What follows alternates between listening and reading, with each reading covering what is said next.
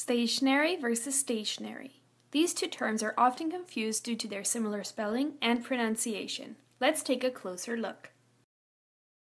The word stationary spelled with an A is referred to something that is not moving or not intended to be moved.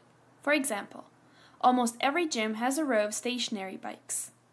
Stationery spelled with an E on the other hand refers to paper, usually paper that is used for writing letters or notes, such as here.